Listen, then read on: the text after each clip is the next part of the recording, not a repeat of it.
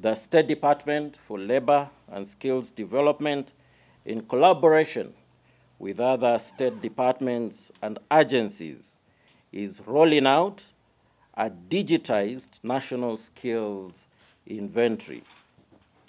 The link of the National Skills Inventory is placed on the website of the Ministry of Labor and Social Protection.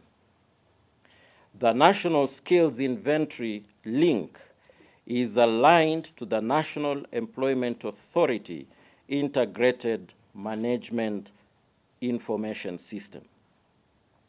In this context, data shall be mined from the near-miss to provide information on the supply of skills in the country. In addition, data on the demand of skills shall be mined from the near-miss based on job orders, job opportunities, and annual employment returns. As a result, skill supply can then be aligned to skills demand.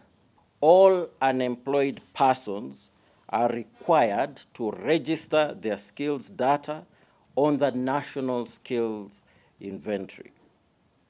In this regard, the State Department for Internal Security and National Administration shall play a critical role in mobilizing the youth to register their skills on the system. At the same time, all employers in the public and private sectors are required to submit their annual employment returns by 29th of February 2024 to the National Employment Authority. In addition, they are required to continuously submit their job orders and job opportunities to the National Employment Authority.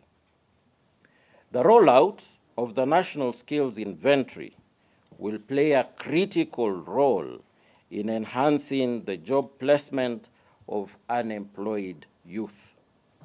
This initiative demonstrates the government's commitment to enhancing youth employment and is well aligned to the provisions of the Constitution of Kenya, which affirms the right of the youth to access employment.